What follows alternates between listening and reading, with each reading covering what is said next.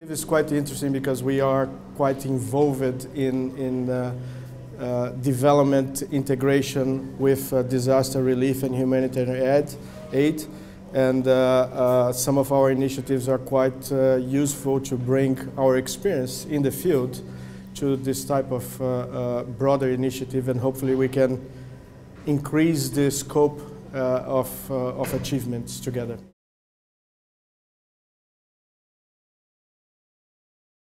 The key element is sustainability, because a lot of the disaster relief activities are based on one-off events, but in order to be sustainable, you need to integrate them with other development long-term initiatives, and SMART being the link between the short-term needs of disaster relief, long-term needs of telecommunications.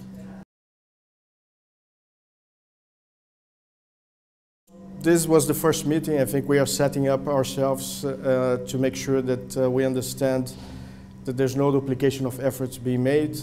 We understand what has already been done by other entities.